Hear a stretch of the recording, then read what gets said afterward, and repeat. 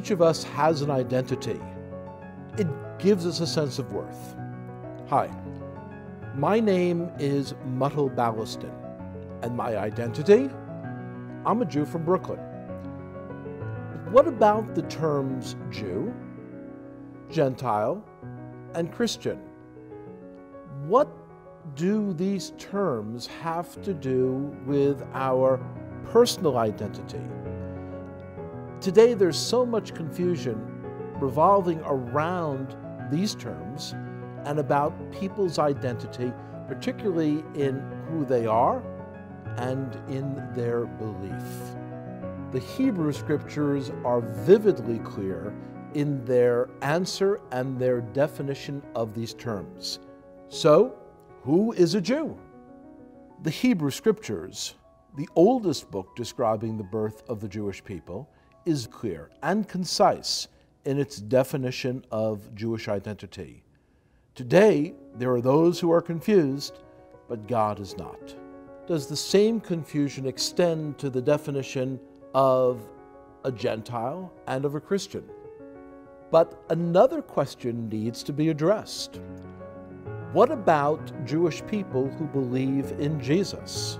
Is their belief completely contradictory?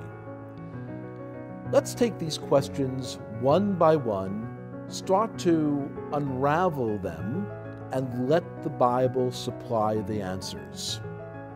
From Genesis chapter 12, quote, "Now the Lord said to Abram, 'Go forth from your country and from your kindred and from your father's house to the land which I will show you, and I will make of you a great nation.'"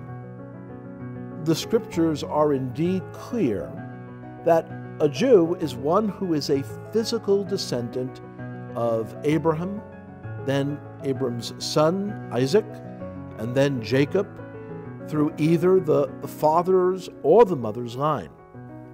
Born a Jew, die a Jew. That is true identity. Being a Gentile is a simple definition, and it's one who is not Jewish. So why is there confusion? It's because people would like to imagine that they can switch their identity, or sometimes they fear that they can lose it. You were born the way that God intended you to be.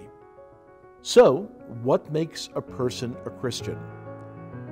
The simple factual reality is that anyone can come to faith in Jesus as the Messiah. A person who is Jewish can place their faith in him and recognize that he is the one predicted in the Scripture, and a person who is from a non-Jewish background, a Gentile, can also place their faith in him and believe that he is the Savior. Christians are made, not born. Messiah Jesus is our peace, who has made both Jew and Gentile one in himself. Ariel Ministries has an extensive library of materials that can help you get to know Jesus the Jew. Thanks for watching. We pray that you've been blessed, and shalom until the next time.